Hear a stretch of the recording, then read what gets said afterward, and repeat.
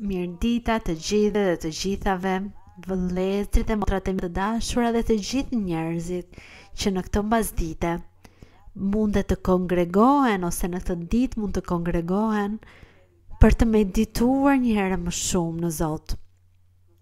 Ne nuk kemi pse të lodhemi duke falendëruar Zotin çdo ditë. Duhet të jemi mirënjohës me Zotin ton. Dhe ashtu si ne kemi nevojat tona të përditshme, dhe asnjëherë nuk lodhemi. Me Zotin kjo është një detyrë që çdo ditë që kalon, kur hapim sytë ton të falenderojmë Zotin për këtë ditë më shumë, që ai na dhuron, dhe gjithashtu ta lëvdojmë dhe ta adhurojmë dhe të përlëvdojmë emrin e Tij sepse prandaj na ka krijuar.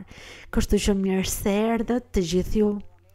Përsëri mirë se erdhët në mësimin e ditës së sotme, në meditimin e fjalës së Zotit. Sot, në përmbylljen e kultit ton, të gjithë së bashku do t'i kërkojmë Zotit me zemrën ton, që Zoti të shtri dorën e Tij të plotfuqishme dhe të marrë të zhdu këto shpirtra të këqij, këto viruse, këtë pandemi, të gjitha këto që janë duke mbytur botën, dhe do t'i kërkojmë Zotit që të heqë të gjithë këto, sepse kjo sjell shkatrim, mizerje në të gjithë njerëzimin, kështu që do t'i kërkojmë Zotit son mëshirë në lutjen tonë. Përpara se të fillojmë meditimin e sotëm, le t'i këndojmë Zotit. Në himnarët tuaja kërkoni himnin 197. Dhe do jemi duke kënduar Zotit me lumturi, duke medituar në mesazhin që thot himni, thot pastori im është Jezusi, kështu që le t'i këndojmë Zotit. Ju tani më i keni gati himnarët tuaja në shtëpitë tuaja, himnin 197. Le t'i këndojmë Zotit. Señor Jesús, tú eres mi pastor, y a tu cuidado yo vivo tan feliz. Yo te conozco, pues tu voz oí, pacientemente llamándome al redil. Mi pastor es Jesús, mi buen pastor, es Jesús, mi pastor, es Jesús, mi buen pastor, es Jesús. En sus hombros Él me lleva cuando yo cansado estoy. Mi pastor es Jesús, mi buen pastor. La senda está colmada de abundancia. El pasto delicioso es para mí. Sediento no he de estar, pues tu palabra muestra la fuente de salvación aquí. Mi pastor es Jesús, mi buen pastor, es Jesús. Mi pastor es Jesús, mi buen pastor, es Jesús. En sus hombros Él me lleva cuando yo cansado estoy. Mi pastor es Jesús, mi buen pastor. I lëvduar Zoti ynë, dhe kështu është që Zoti Jezukrishtit është pastori ynë hynor. Është Zoti ynë dhe meriton nderin dhe lavdin dhe adhurimin ton. Ai meriton që ne të kujtohemi për të, që t'i njohim dhe të lëvdojmë emrin e Tij, që ta kërkojmë me gjithë zemër, që ta adhurojmë. Dhe këtu të kërkojmë Zotin dhe të gjejmë rrugën e jetës së përjetshme, që fillon me leximin e Biblës. Duke lexuar Biblën e shumë gjëra që na çojnë të besojmë në Zot, të kemi besim, ta kërkojmë atë, ta adhurojmë atë dhe një ditë të fitojmë jetën e përjetshme. Bibla është libri që Zoti na ka lënë që ne të mësojmë fjalën e Tij, që ne të kishim pakës njohje në lidhje me të, dhe më pas Zoti na zbulon me kalimin e kohës dhe na zbulon aq sa më shumë njerëzit ta kërkojnë dhe ta duan në emrin e Zotit. Zoti është gjithashtu me ta dhe i zbulon atyre dhe i tregon atyre dhe i drejton ata që të vazhdojnë në rrugën e drejtë dhe i mëson shumë gjëra. Dhe Zoti gjithashtu ndihmon që misteret që janë në Bibël të shkruara të zbulohen, që njerëzit të mund të kuptojnë dhe mirë kuptojnë më shumë fjalën e Zotit, që kur të lexojmë Biblën, të mos ta lexojmë si një libër letrar, si një histori.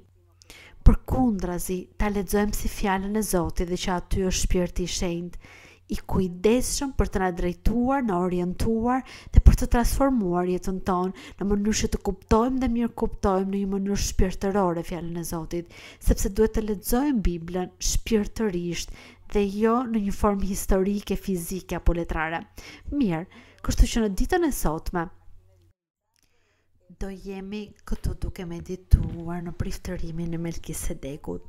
Në disa mësime të mëparshme kemi qenë duke folur në lidhje me preekzistencën e Zotit Jezukrishtit, mbase ju e mbani mend ata që morën pjesë në këtë mësim, që kur Zoti Jezukrisht ishte këtu në tokë, duke predikuar fjalën e Tij pikërisht në Jeruzalem, në Jude, ai predikonte në lidhje me mbretërinë qiellore, dhe thoshte që ishte i rrethuar nga apostujt dhe nga ndjekësit e Tij dhe nga shumë jude, por gjithashtu ishin dhe armiqtë e Tij, skribët dhe farizejt ishin aty duke dëgjuar atë që Zoti Jezukrisht thoshte dhe kritikonin Zotin.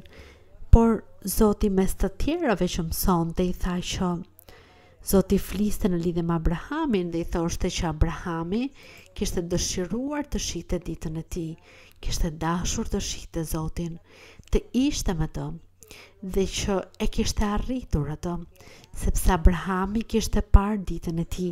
Kështu që skribët dhe farizejt i thanë Zotit: po si është e mundur që ti thua që Abrahami të ka parë apo që ai ishte me ty, kur ti nuk je as 50 vjeç? Dhe sa shumë shekuj kanë kaluar që kur Abrahami vdiq, dhe në këtë ne dim që ti po gënjen. Por Zoti Jezukrishti thoshte: në të vërtet po ju them që Abrahami dëshiroi të shite ditën time dhe e pa. Ai e pa, sepse Zoti po i tregonte që ai ekzistonte që në atë kohë, që Zoti gjithmonë ka ekzistuar, sepse ai është një lloj si Zoti, nuk ka pasur asnjëherë fillim dhe s'do ketë fund, dhe ai vazhdoi të ishte pranë popullit të Izraelit në antikitet, i dha zbulime njerëzve antik, patriarkëve, atyre personazheve të mëdhenj si Abrahami, Isaku, Jakobi. Dhe është kështu se si ne kemi lexuar. Ne kemi lexuar në Zanafillën dhe kemi parë atë eksperiencë kur Abrahami u kthye nga një luftë. Ai u takua me mbretin e Salemit që ishte prifti Melkisedek, dhe historia na tregon që Abrahami i dha të 10-ën atij prifti që kishte fituar në atë luftë. Dhe me këtë prift, me këtë takim, Abrahami çfarë i tregoi Zoti Abrahamit, që ky prift ishte një personazh, që ishte Mesia, ishte ai që do të vinte shekuj më pas, shumë shekuj më pas. Kështu që Zoti Jezukrisht i tregoi këtë histori ndjekësve të tij në atë kohë, por nuk e besuan. Dhe këtu sot ne do jemi duke hapur Biblën në librin e Hebrejve, kapitulli numër 7. Do jemi duke hapur Biblën në librin e Hebrejve 7 dhe do jemi duke lexuar nga vargu i parë deri në mbarim të kapitullit. Dhe do jemi përsëri duke kujtuar dhe gjithashtu duke mësuar mbi këtë dinjitet të Zotit tonë Jezukrisht si krye prift. Gjithashtu kujtoj në një pjesë të Biblës në librin e Samuelit, të profetit Samuel, që Zoti ynë i tha Samuelit, kur ai e urdhëroi dhe vendosi si prift, i tha Samuelit që unë do të heq priftërimin e Elis dhe familjes së tij, sepse ata dështuan, ata nuk më respektuan dhe unë do t'i heq. Unë i thash që ky priftërim do zgjasë për gjithmonë, por duke qenë se ata dështuan dhe nuk respektuan fjalën time, do t'i heq atë vend atyre dhe unë do ngri një prift perfekt, një prift që do bëj vullnetin tim, që do më përullet mua, që do jetë poshtë meje, do më bindet dhe do bëj gjithçka që unë dua. Kur Zoti i tha këtë Samuelit, që ai do ishte duke ngritur atë kryeprift në të ardhmen, po fliste dhe po i referohej Zotit Jezukrishtit. Ai ishte ai kryeprift për të cilin Zoti po i fliste Samuelit, dhe është kështu se si në këtë kapitull 7 të Hebrejve të jemi duke kujtuar dhe gjithashtu duke parë se si përmbushet apo se si u përmbushen ato premtime dhe ato fjalë profetike të atyre personazheve të antikitetit, të cilët Zoti i përdori për të folur për Zotin ton Jezukrisht. Dhe këtu do shohim dinjitetin e Zotit Jezukrisht si prifti Melkisedek. Dhe ashtu siç u thash, ky priftërim nuk vinte nga priftërimi i Elis, por ishte një priftërim i drejt për drejt nga qielli. Vinte nga Zoti ky priftërim. Dhe është kështu se si Zoti Jezukrisht kur e prift, Zoti Jezukrisht si mbreti mbretave, Zoti i zotave, Zoti Jezukrisht si shpëtimtar, si Mesia, si rruga që çon në jetën e përjetshme, si dera e shpëtimit, si buka e jetës, e ç'mund të themi më tjetër për Zotin Jezukrisht. Sot do shohim priftërimin e Melkisedekut. Dhe kështu, siç ju thash, në këtë parathënie, në këtë rikujtes se për çfarë bëhet fjalë, në atë që do lexojmë sot, do ta kuptojmë më mirë. Dhe këtu në një thot, sepse ky Melkisedeku, mbreti i Salemit dhe prifti më të lartit Perëndi, i doli përpara Abrahamit, kur po kthehej nga mposhtja e mbretërve dhe e bekoi. Dhe ky vet prift Melkisedek, Abrahami dhe ati të 10 e të gjithave, ati që më së pari përkthehet mbret i drejtësisë. Emri i tij thot në 2 dhe përsërit emri atij që më pari përkthehet mbret i drejtësisë, dhe pastaj mbret i Salemit, do me thënë mbret i paqes. Dhe ky është kuptimi i fjalës Melkisedek. Mbret i drejtësisë, mbret i Salemit, mbret i paqes, duke ju referuar këtu Zotit ton Jezukrisht. Mirë, kur Zoti Jezukrisht tha që Abrahami kishte dëshiruar të shihte ditën e tij dhe kishte arritur. Dhe në vargun 3 vazhdon të flet për Melkisedekun, se kush është ky personazh, dhe thot pa atë, pa nën, pa genealogji. Po sepse në atë kohë kur Zoti foli Abrahamit, akoma nuk ishte filluar ligji i Mojsiut. Akoma Zoti nuk ishte folur Mojsiut dhe nuk ishte emëruar Aronin si kryeprift.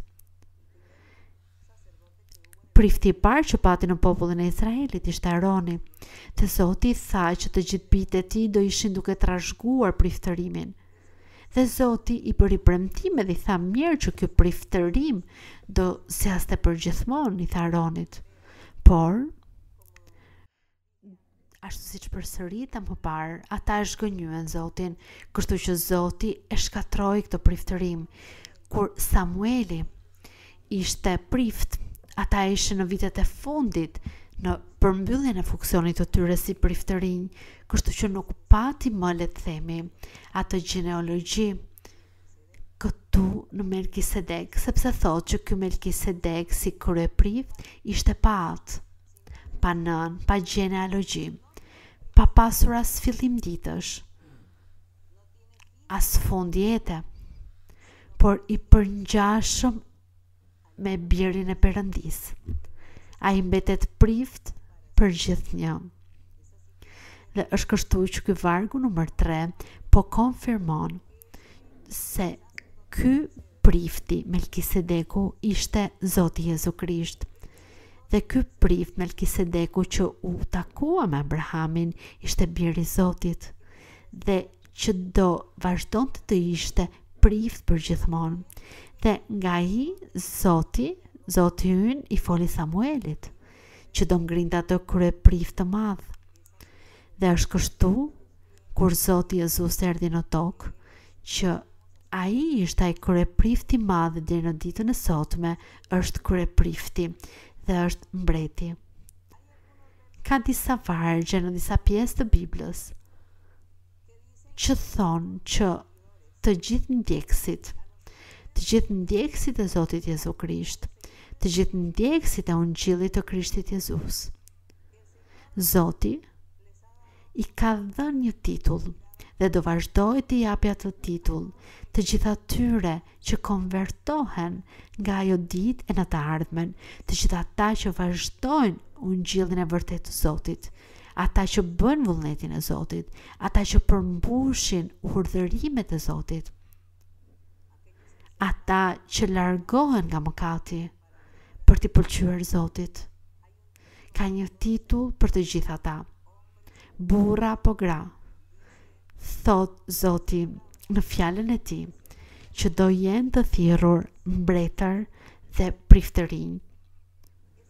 Dhe është kështu se si ne ja lejojmë vetes të themi që tani më Zoti neve na ka dhënë atë titull, që tani më Zoti po na thërret neve që jemi mbretër dhe priftërinj.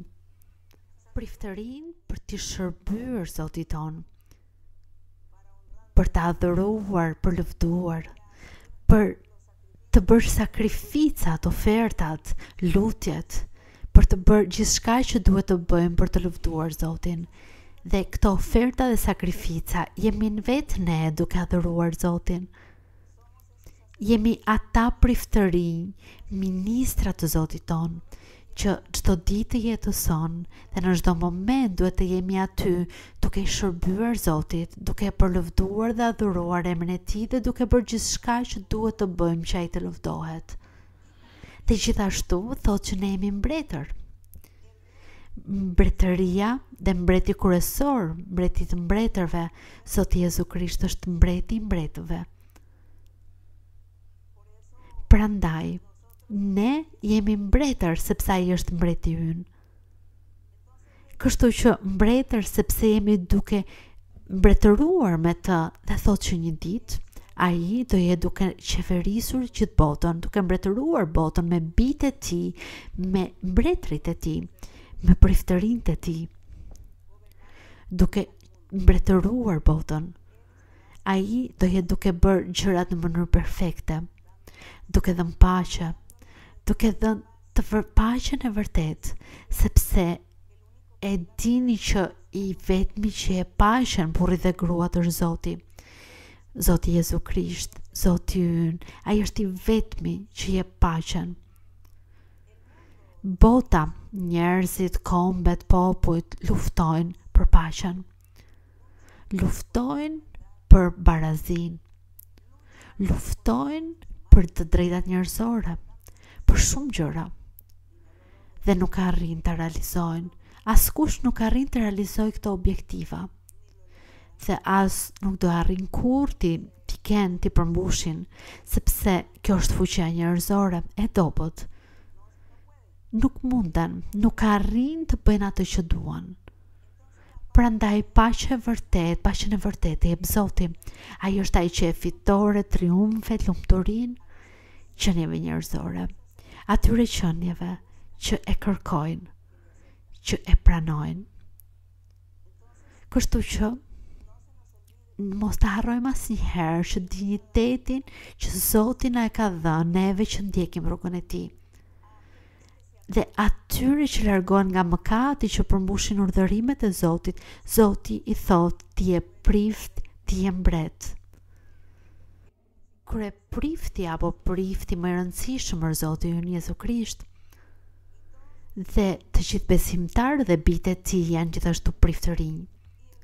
Dhe mbreti, koka e asaj mbretërie, mbreti mbretërve, mbreti që mbretëron mbi të gjithë mbretërit e tjerë, është Zoti Jezukrisht, dhe mbretërit janë besimtarët. Këtë e tha Zoti, dhe se çfarë tituj kaq të bukur na ka falur Zoti. Kështu që sot jemi këtu duke folur për kryepriftin që Zoti dërgoi. Mbi kryepriftin që sot kemi gjithashtu. Ai kryeprift na ndihmon neve sot të kërkojmë Zotin, të lutemi, na ndihmon që të marrim pjesën shpirtërore, që të marrim dhuratat shpirtërore. Ai kryeprift i shërben ati çdo ditë dhe na ndihmon neve se si duhet të bëjmë, se si të lutemi, se si të flasim Zotin dhe si të prezantohemi para tij. Falenderojmë Zotin për dinjitetin e tij. Këtu, në vargun 4, thot apostulli, dhe na thot të gjithë neve, por shikoni, sa i madh është ky Melkisedeku, të cilit dhe Abrahami patriarku i dha të 10 e plaçkës.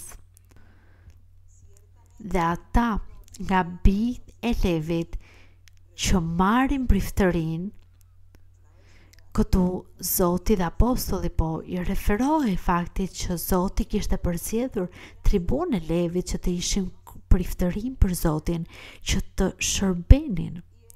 Dhe ata Zoti i dha atyre ligjet e tij nëpërmjet Mojsiut, dhe këtu thot në 5, edhe ata nga bijtë e Levit që marrin priftërinë kanë urdhërim të marrin sipas ligjit të 10 nga populli, sipas ligjit të Mojsiut.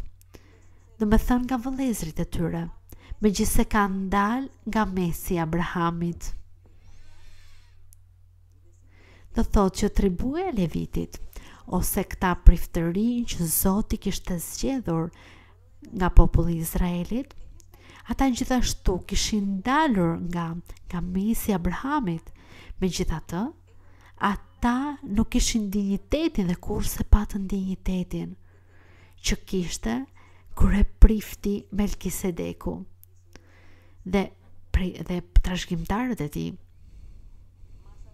Më pas do shohim se kush ishin trashëgimtarët e kryepriftit Melkisedek.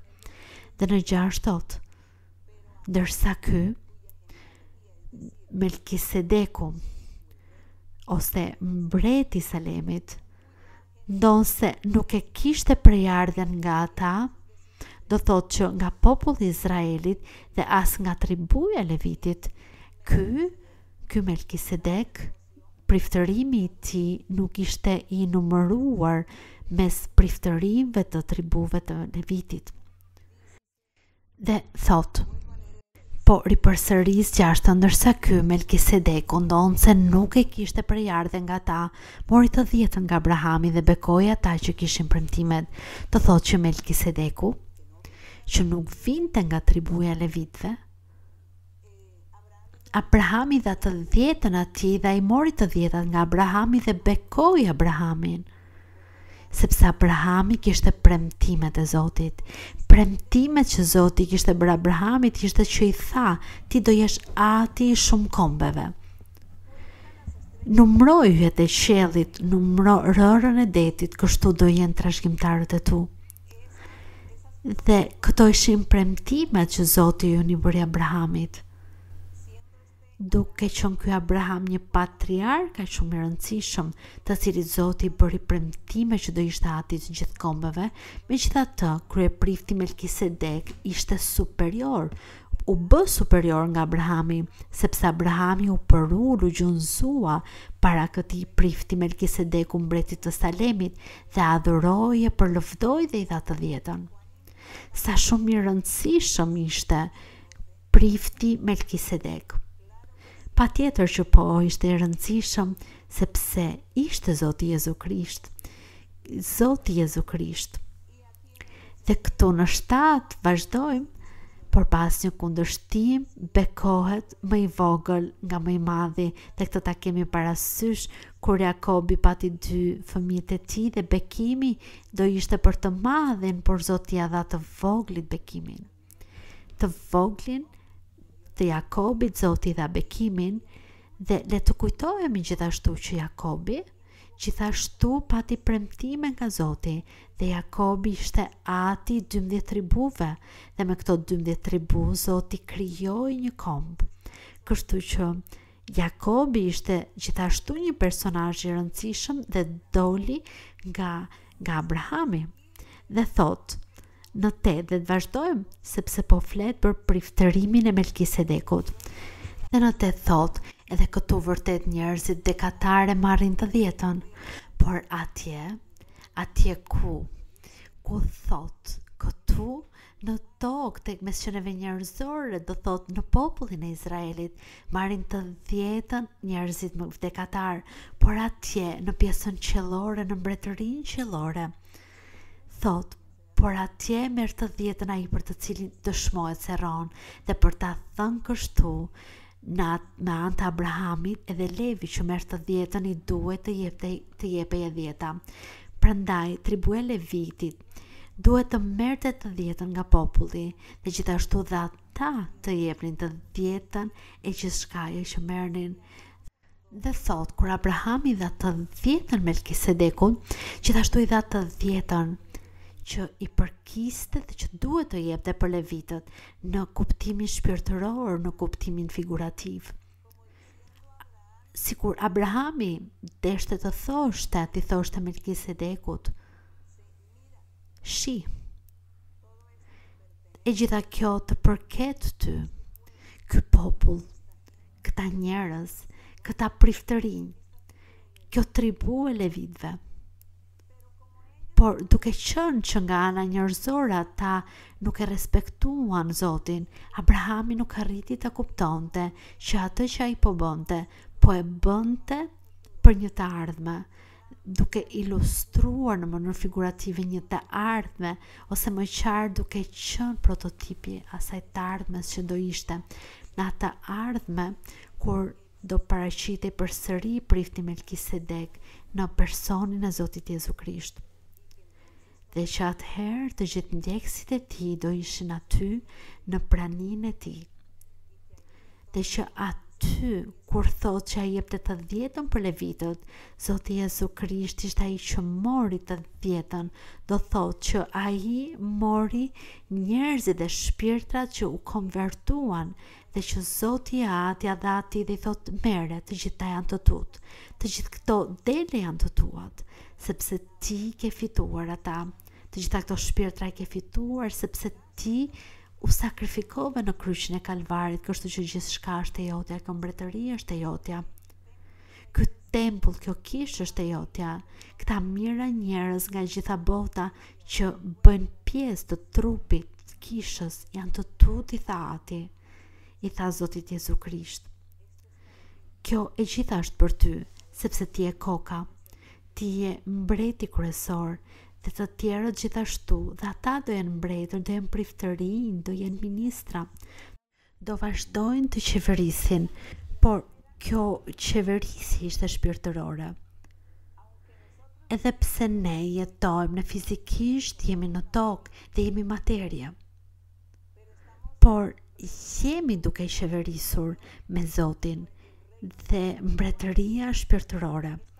Jemi duke qeverisur si priftërin gjithashtu, por janë priftërin shpirtëror, dhe nuk është një priftërin fizik, një mbretëri fizike, por përkundrazi shpirtërore, dhe si mbretërin dhe priftërin jemi gjithashtu duke lëvduar Zotin dhe duke bërë punën tonë para ti, dhe prandaj Zoti i tha Samaritanes, i tha e di ngrua që do vi dita, kur as në këtë mal dhe as në Jeruzalem do adhurohet Zoti, sepse Samaritani thoshte Zotit Zot, po ku do na duhet ne të shkojmë për të adhuruar Zotin, në cilin tempull, në cilin qytet? Disa thonin që ishte Jeruzalem, të tjerët në Samari.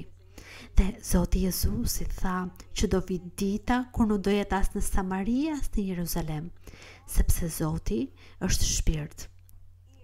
Dhe në shpirt dhe në të vërtet Zoti kërkon adhuruesit e tij. Dhe këta adhurues Zoti dëshiron që ta kërkojnë atë në shpirt dhe në të vërtet. Dhe këta adhurues, priftëri dhe mbretër, i lëvduar qoftë Zoti. Sa e bukur është që të gjithë ne të arrijmë dhe të kuptojmë dhe mirë kuptojmë këtë të vërtet, dhe që të dëshirojmë dhe të duam të jemi priftërinj, ministra të Zotit, dhe të jemi mbretër gjithashtu. Dhe që të jemi duke mbretëruar me Zotin këtu në këtë tokë.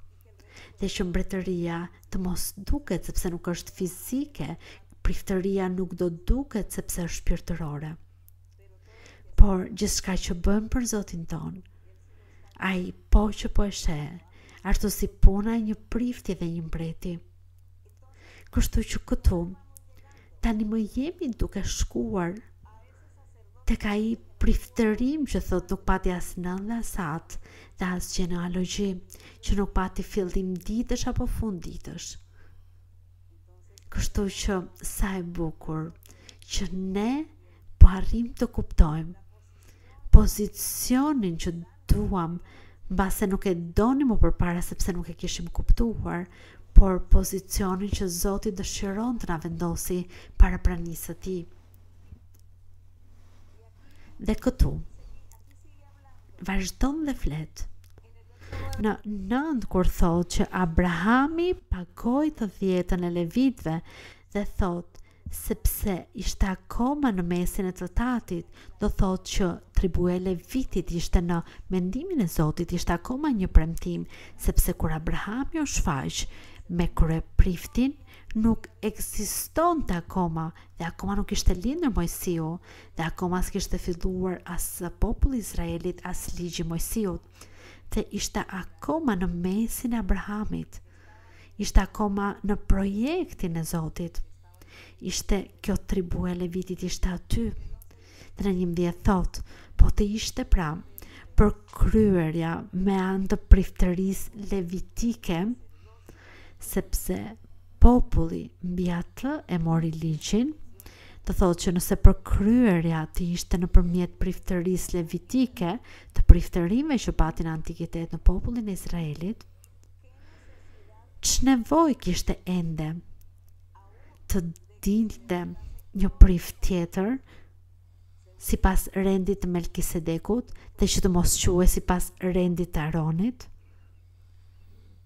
duke dashur të shpjegoj që nuk kishte perfeksion në tribun e levitëve që ishin priftërinj, nuk pati perfeksion, ata zhgënjyen Zotin, por në këmbim sipas urdhrit të Melkisedekut, ai po që ishte kryeprifti perfekt, dhe trashëgimtarët e tij gjithashtu do jenë perfekt.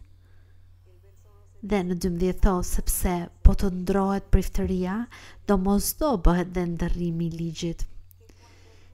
Sepse kur Zoti dëshiroi të ndryshoj priftërinë, sepse levitët e zhgënjyen, gjithashtu Zoti duhet të ndryshonte dhe ligjin.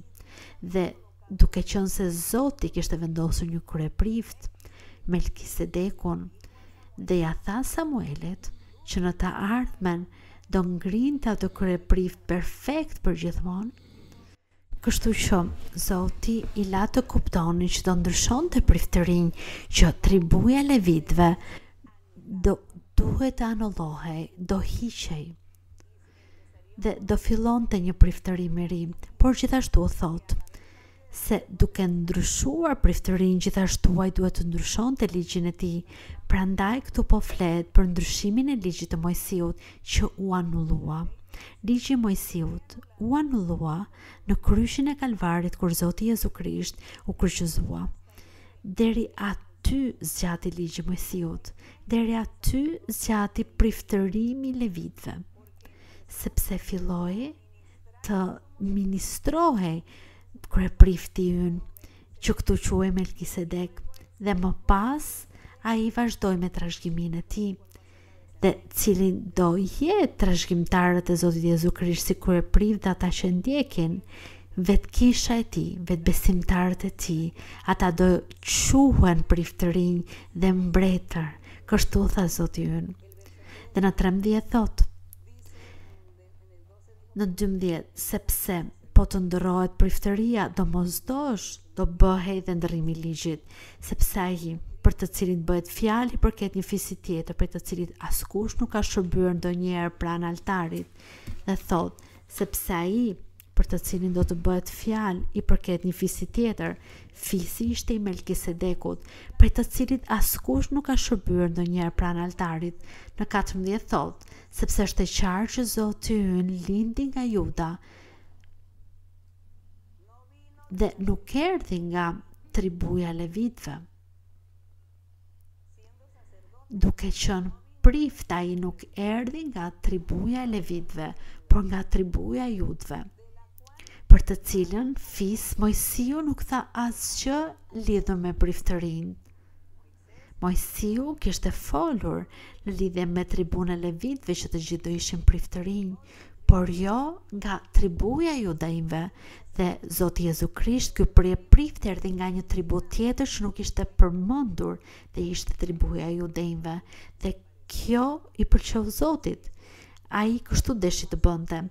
Dhe kjo është dhe shumë e qartë në qoftë se del një prift tjetër pas shembullimit të Melkisedekut dhe nuk u bëi tillë sipas ligjit të porosisë së mishit, por sipas fuqisë së jetës së pashkatërueshme. Dhe në 17 thot, sepse shkrimi dëshmon për këtë kryeprift që është në Psalmin 114, dhe nëse ju do doni të gjeni në Bibla tuaj Psalmin 114 në vargun 4, që thot ti je prift për jetë, sipas rendit të Melkisedekut. Thot, u betua Zoti që nuk do të pendoheni. Zoti I tha, ti je prift për jetë, sipas rendit të Melkisedekut, dhe I tha Jezukrishtit, dhe jo sipas rendit të tribuve të levitëve, por sipas rendit të Melkisedekut. Dhe në 18 thot, në këtë mënyrë mbi e poshtë apo anullohet urdhërimi I mëparshëm për shkak të dobësisë dhe të padobisë së tij. Urdhërimi I mëparshëm është kur Zoti tha që nga tribuja e levitëve do ishin priftërinjtë e tij dhe që Aroni si prifti I parë, priftërimi I tij do ishte për gjithmonë, por nuk ndodhi kështu, sepse thot, për shkak të dobësisë së tyre, ata ishin të dobët për shkak të mishit. Këto qenie njerëzore, tribuja e levitëve, qenie njerëzore që u dobësuan dhe lanë veten që të përdoreshin nga mëkati dhe të përdoreshin nga materializmi dhe humbën dinjitetin dhe bekimin, humbën premtimin që do ishte për gjithmonë ky priftërim, dhe Zoti prandaj kishte përgatitur një kryeprift tjetër, perfekt, Zotin ton Jezukrisht I adhuruar qoftë Zoti ynë. Dhe në 19 thot, sepse ligji nuk çoi asgjë në përsosje, ligji I Mojsiut nuk përsosi asgjë, por sjellej një shpresë më të mirë I arriti me anë të së cilës I afrohemi Perëndis. Kjo nuk u bë pa betim, sepse të tjerët pa betim u bën priftërinj, do thotë që tribuja e judejve u bën priftërinj pa betim, por vetëm me urdhrin e Mojsiut Zoti tha përzgjidhet tribunën e levitëve dhe ata do jenë priftërinj, dhe nuk pasti asnjë betim, përkundrazi Zoti ynë po që bëri një betim Abrahamin. Dhe I tha, Zoti u betua në veten e tij para Abrahamit dhe premtimit, dhe që ky betim nuk mund të prishej dhe vazhdon deri në ditën e sotme. Dhe betimi thot, Zoti u betua dhe nuk do të pendohet, ti je prift për jetë sipas rendit të Melkisedekut, sepse ky Melkisedek është vetë Zoti Jezus. Dhe në 22, prandaj Jezusi është bërë dorëzan një pakti të ri. Ky pakti I ri, sepse pakti I parë që bëri me Mojsiu në malin Sinai u dështua. Prandaj Zoti bëri një pakt të ri me Zotin tonë Jezukrisht, dhe ky pakt thot dhe ata që në bërë priftëri në numër të madh, po, sepse vdekja nuk I linte të mbeteshin për gjithnjë, sepse ishin qenë njerëzore dhe vdisnin ata të tribusë së Levitëve, kurse ai, mbasi mbetet për jetë, ka priftëri të patjetërsueshme. Ai nuk vdes dhe priftëria e tij është e patjetërsueshme për gjithmonë, nuk ka fillim ditësh dhe as fund jete, nuk pati fund, sepse është vetë Zoti ynë Jezukrisht. Dhe thot në 25, prandaj dhe mund të shpëtojë plotësisht ata që me anë të tij I afrohen Perëndis, sepse gjithmonë ron që të ndërmjetësoj për ta. Kështu thot në 24, kurse ai do thot Krishti Jezus si kryeprift, mbasi mbetet për jetë, ka priftëri të patjetërsueshme, që nuk vdes, që nuk hiqet, që nuk shuhet, që nuk shkatërrohet apo korruptohet. Prandaj dhe mund ky kryeprift Krishti të shpëtoj plotësisht, të japi shpëtim në përjetësi atyre që nëpërmjet tij afrohen Perëndis, ati që ndjekin, ata që e duan dhe kërkojnë Zotin. Dhe thot që ai do jetë ndërmjetës gjithmonë për ta, sepse ky edhe neve një kryeprift I tillë na duhet lavdi Zotit. Na duhet një kryeprift I tillë, I shenjtë, I pafaj, I papërlyer, I ndar nga mëkatarët dhe I bër më I lartë se qejtë. I lëvduar Zoti ynë. Të gjitha këto janë dinjitetet, janë vlerat e këtij kryeprifti perfekt. Kryeprift dhe mbret, shpëtimtar, Mesia, ndërmjetësi mes nesh dhe Zotit, princi I paqes, I admirueshmi. Ka shumë emra që ka Zoti Jezukrishti në Bibël, dhe këtu thot që ai ishte I shenjtë, I pafaj, I papërlyer. Në 27, që nuk ka nevojë çdo ditë si ata kryepriftërinjt, të ofroj flijime më parë për mëkatet e veta e pastaj për ato të popullit. Ky kryeprift nuk ka nevojë të ofroj flijime, sepse këtë e bëri një herë për gjithmonë kur ofroi vetveten. Zoti Jezukrisht ofroi veten e tij një herë të vetme dhe për gjithmonë. Ai bëri sakrificën në kryqin e Kalvarit për gjithmonë, dhe në këtë hap ai po çon njerëzit që ndjekin, ndjekësit e tij, ata që ai I ka quajtur kish, ata që ai ka quajtur bijtë të Zotit, ai ka quajtur mbretër dhe kryepriftërinj, qeveritar të Zotit ton. Kush dëshiron të ketë atë dinjitet? Dëshironi ju? Dëshironi dhe ju të jeni mbretër, të jeni priftërinj, të jeni qeveritar të Zotit ton? Unë besoj që po.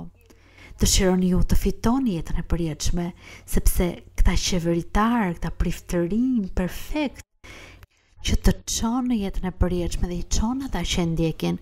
Kështu që unë mendoj që ju po që dëshironi të ndiqni këtë personazh kaq të rëndësishëm, perfekt, të cilin duhet ta adhurojmë dhe ta kërkojmë në shpirt dhe në të vërtetë, të cilin mjafton që ju të mbyllni sytë tuaj dhe ta thirrni, ta kërkoni, ti flisni, ti thoni Zot,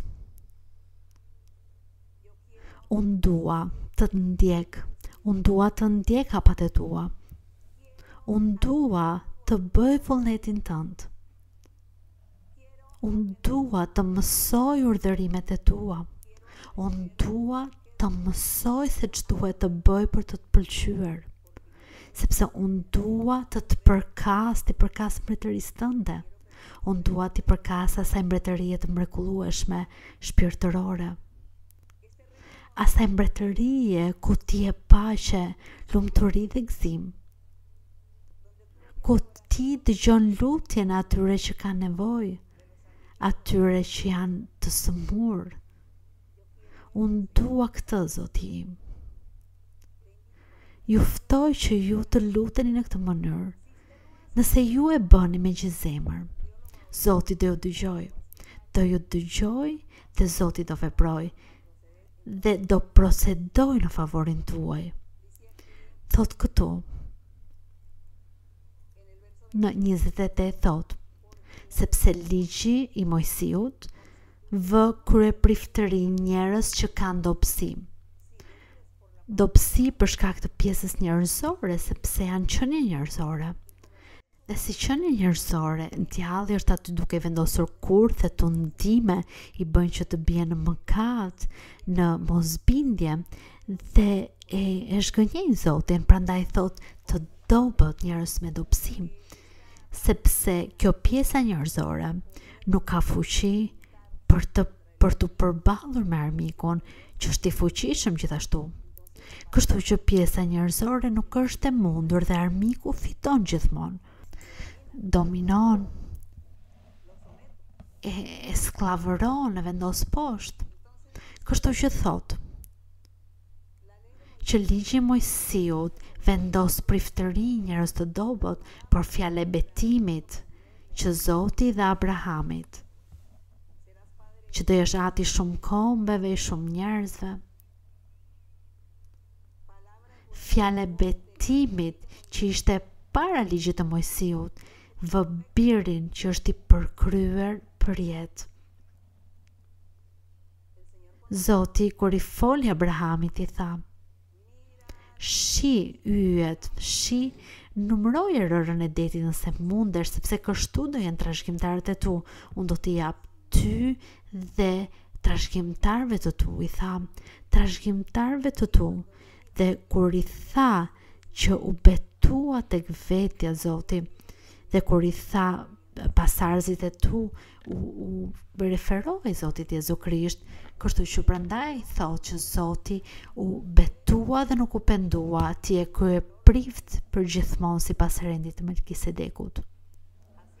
Kështu që Zoti ynë është gjithçka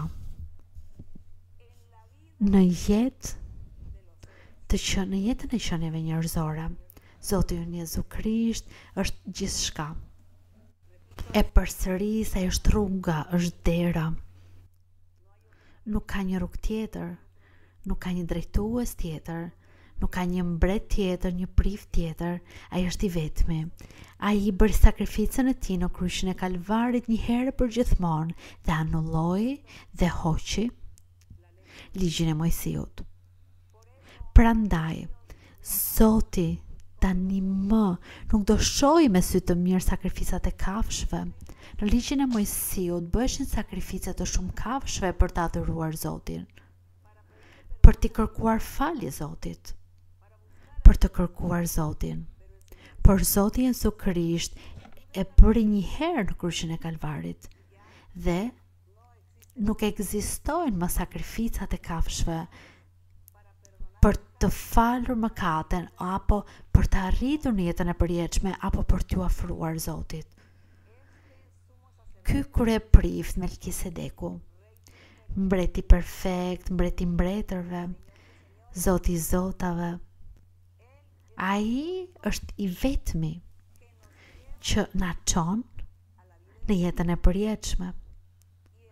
Dhe sakrifica që ai bëri e bëri për të gjithë ne. Në atë sakrificë ai fali mëkatet e atyre që akoma nuk ishin konvertuar në Zot, dhe që në ditën që do konvertohen në Zot, ai do t'i falë mëkatet e tyre dhe jetën e mëparshme, dhe jetën që bëjnë nga i moment në të ardhmen.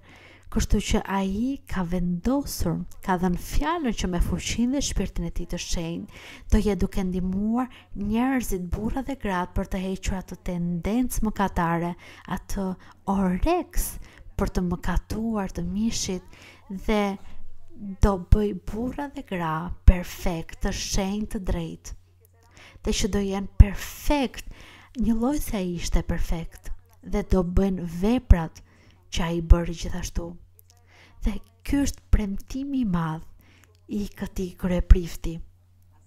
Kështu që unë ju ftoj të gjithëve që ju të filloni dhe të adhuroni, të përlëftoni Zotin ton, të lexoni Biblën. Lexoni Biblën këtu në Ungjil, dhe ndonjëherë dikush më pyet, unë dua të lexoj Biblën, por nga ta filloj, si ta filloj të lexoj Biblën? Filloni, lexoni Ungjillin, dhe dikush më thot, unë po lexoj Biblën, por nuk kuptoj asgjë, e shoh si një histori, e shoh si një tregim, dhe nuk kuptoj asgjë dhe nuk ndjej asgjë në zemrën time. Pa tjetër që çfarë do ndjeni në zemrën tuaj kur fillon lexon Biblën në mënyrë të ftohtë, pa pasur zemrën e gatshme për t'i pëlqyer Zotit. Nuk do ndjeni asgjë. Kështu që nëse ju do lexoni në mënyrë historike, nuk do gjeni asgjë aty. Por nëse fillojmë të lexojmë me respekt, me përkushtim, dhe duke dëshiruar për të gjetur të vërtetën e Zotit, atëherë Shpirti i Shenjtë vjen në jetën tonë dhe na ndihmon, na ndriçon, dhe na bën të kuptojmë fjalën e Tij dhe të dashurohemi me fjalën e Zotit, e kuptojmë dhe vazhdojmë lexojmë. Unë ju ftoj të gjithëve të lexoni Biblën, sepse është hapi i parë për të njohur Zotin. Që ju të mësoni se si të luteni, për shembull, unë këtu hapa në Psalmin 113. Nëse dikush e lexon nga ana historike dhe thot, i adhuruar Zoti, Zotit, i adhuruar Zotit, i bekuar emri i Zotit sot e gjithmonë, që nga lindja e diellit u adhurov Zoti. Po, thjesht një histori. Një histori lexova. Por nëse unë e lexoj me respekt, duke menduar që Zoti është aty me mua, që Shpirti i Shenjtë është aty, dhe që unë çfarë do gjej në këto vargje, unë do lexoj, do t'i them Zot, unë kurse kam lexuar Biblën, po do ta lexoj dhe të shohim se ç'do thot. Këtu thot, i adhuruar qof Zoti nga shërbëtorët e Tij. Zot, kush janë këta shërbëtorë? I adhuruar emri i Zotit. I adhuruar qoft emri i Zotit nga sot e përgjithmonë. Atëherë kjo më duket e ngjashme me një lutje. Duke dëshiruar që emri i Zotit të jetë i bekuar nga sot e përgjithmonë. Sa e bukur, sa të bukura këto vargje, sa i bukur ky lexim. Dhe thot gjithashtu që nga lindja e diellit e deri kur perëndon duhet të adhurojmë Zotin. Ç'kuptimi i bukur, do thot që gjithë ditën unë duhet të adhuroj Zotin, ta përlëvdoj, ta njoh, ta falenderoj. Sa e bukur kjo që është shkruar këtu, se çfarë duhet të bëj me Zotin.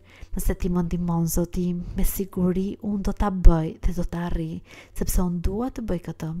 Sepse thot që Zoti është gjithçka mbi të gjithë kombet, ai është i madh, po. Mbi qejt është lavdia e Tij. Do thot mënyra se si unë po e lexoj, duke dashur të gjej kuptimin këtyre vargjeve. Kështu që mua Bibla nuk më duket si diçka historike apo letrare, përkundrazi aty do gjej diçka të thellë dhe të meditoj. Kështu që Zoti vjen tek unë, Shpirti i Shenjtë vjen tek unë, vjen tek ne, na ndriçon dhe bën që të ndjejmë lumturi në zemrën tonë dhe në shpirtin tonë.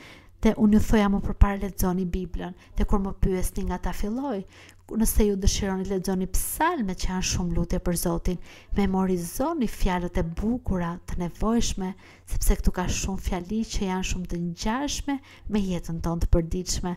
Kështu që unë them, do i memorizoj këto fjali që ngjajnë shumë me jetën time dhe do ja them këtë Zotit. Gjithashtu lexoni Ungjillin, dhjetën e re. Në dhjetën e re, dhe kur të keni më shumë eksperiencë për të kuptuar, filloni dhe dashuroni me Biblën, me leximin. Atëherë filloni të lexoni librat e profetëve që janë të mrekullueshme, profecitë që Zoti foli dhe që u përmbushën atë kohë dhe vazhdojnë të përmbushen sot dhe do përmbushen në të ardhmen. Kështu që ashtu siç e shihni, nuk është një libër letrar apo historik, por është një libër i gjallë, që akoma ka shumë gjëra që do përmbushen nga ato që janë shkruar në këtë libër. Deri dhe lavdia për Zotin ton, i bekuar emri i Zotit. Le të lutemi tani, le të lutemi Zotit ton, dhe Zoti im ju bekoft të gjithëve, ju mbroft Dhe mos harroni lutjen që duhet i bëjmë Zotit për kërkesat tona. Le t'i lutemi gjithashtu për shërimet. Zoti qellor, Zoti përjetshëm. Ati Zoti ton Jezukrisht, ky kryeprift i rëndësishëm, kryeprifti Melkisedek, mbreti i Salemit, që nuk pati as fillim dhe nuk do ketë fund, sepse është Zoti ynë i plotfuqishëm. Faleminderit Zot, sepse ti shfaqesh tek ne në mënyra të ndryshme nëpërmjet fjalës tënde. Çdo person do thoshte që ngatërohet, por ne nuk ngatërohemi, Zoti im, sepse ne dim që ti je i fuqishëm, i madh dhe i denj dhe ke emra të shumtë, të cilët të përcaktojnë sepse ti e meriton, Zoti im. Faleminderit Ati im, faleminderit për mësimin e ditës së sotme. Faleminderit Zot që na lejon që të flasim për ty, që ndjejmë praninë tënde, që ndjejmë praninë e Shpirtit të shenjtë tek ne. Faleminderit Ati shenjtë që na dëgjon, sepse na sheh, sepse ti njeh jetën tonë, situatat tona, kondicionin ku jetojmë. Zoti i bekuar i plotfuqishëm, në këtë moment, Zoti im, kemi shumë kërkesa para teje, ka shumë nevoja, Zoti im. Nevoja jonë kryesore, Ati mi shenjtë, ki mëshirë dhe hiqe këtë pandemi, Zoti im. Shkatroje këtë sëmundje nga rrënjët e saj. Shkatroje, Zoti im, gjitha këtë, sepse gjitha kjo sjell varfëri, mizerie, kthim prapa në të gjithë botën. Uri, nevoja. Ati shenjtë, shtrije dorën tënde të plotfuqishme dhe ki mëshirë, Zoti im. Shkatroje, Zoti im, këto shpirtra të këqinj që po qarkullojnë në të gjithë botën. Hiq, Zoti im, fuqinë të keqes, dobësoj, Zoti im, që mos bëjnë më keq, që mos vendosin më sëmundje në qenit njerëzore. Ati shenjtë, jepi mundësinë burrave dhe grave që të njohin. Jepi mundësinë, Zoti im. Jepi ëndra, jepi vizione, Zoti im, që ata të kuptojnë dhe mirë kuptojnë rrugën tënde. Faleminderit, Zoti im. Ne e dim që ti je duke na dëgjuar, që ti e din dhe i njeh nevojat tona. Ati mi shenjtë gjithashtu. Shi njerëzit e sëmur. Ka shumë njerëz, burra dhe gra, që janë të sëmur. Disa janë në shtëpitë e tyre të shtrira në shtretër, të tjerë në spital. Të tjerë, Zoti im, janë të poseduar nga shpirtrat e këqij, vuajnë nga skizofrenia. Ka shumë sëmundje të pashërueshme, ka shumë sëmundje të lëkurës, ka shumë sëmundje, Zoti im, që dalin tumore në kokë, në lëkurë, në këmbë. Njerëzit e sëmur që gjakosen, venat e tyre gjakosen. Njerëzit vuajnë. Disa nuk kanë para për të shkuar tek mjeku, të tjerë mjekët dhe shkenca nuk mund të bëjnë dot asgjë, nuk zgjidhin problemin e shëndetit të tyre. Ati shenjtë, të lutem në emrin e lavdishëm të Jezukrishtit, biritën të dashur, që të shtrish dorën tënde dhe ti të kujtohesh dhe të kesh mëshirë për këta njerëz. Nëse ata të kërkojnë, dëgjoj, Zoti im. Dëshiroj, çliroj, Ati mi shenjtë, hiqi të gjithë vuajt dhe dhimbjet e tyre. Hiqi, Zoti im, dhunën, hiq çdo mos kuptim, keq kuptim. Hiq të gjitha gjërat që djalli ka hedhur në botë, në zemrat e njerëzve për të bërë të keqen. Ati shenjtë, lejo, Zoti im, që njerëzit të vinë në njohjen e të vërtetës tënde, të fjalës tënde, që kështu të ndryshojnë, që kështu të korrigjohen dhe të shkojnë në rrugën e drejtësisë. Po, Zoti im, se vetëm ti je i vetmi që mund të zgjidhë të gjitha problemet. Ka shumë probleme, Zoti im, sociale në jetë. Ka shumë mos kuptime në familje. Ka shumë divorce, shumë braktisje të baballarëve ndaj nënave apo fëmijëve, apo nënës ndaj bashortit dhe fëmijëve, braktisje, mos përfillje, mungesë përgjegjësie, të gjitha këto po vuajnë shumë njerëz. Ne të lutem Zotim që të shtrish dorën tënde dhe ti është duke hequr të gjitha këto gjëra, duke çliruar, bekuar, duke zgjidhur probleme, Zotim. Kujto Zotim për të gjithë dhimbjen e të gjithëve. Faleminderit Zot, faleminderit Atim Qellor. Në emrin e lavdishëm të Jezukrishtit, birit të dashur, ta kërkojmë gjithçka, Zotim. Faleminderit që na dëgjon.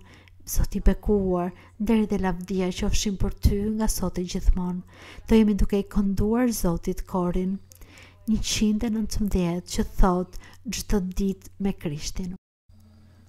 Cada día con Cristo me llena de perfecta paz.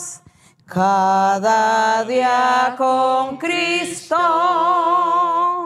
le amo más y más. Él me salva y guarda, y sé que pronto volverá. Y vivir con Cristo más dulce cada día será. Cada día con Cristo me llena de perfecta paz. Cada día con Cristo le amo más y más. Él me salva y guarda, y sé que pronto volverá. Y vivir con Cristo más dulce cada día será. Nderi dhe lavdia për Zotin ton. Faleminderit, shumë faleminderit të gjithë juve, gjithashtu për durimin e kohës. Zoti do ju bekoj të gjithë, ndaj mos u trishtoni sepse Zoti është me ju. Ju dërgoj shumë përqafime dhe shumë puthje. Zoti ju bekoft. Faleminderit.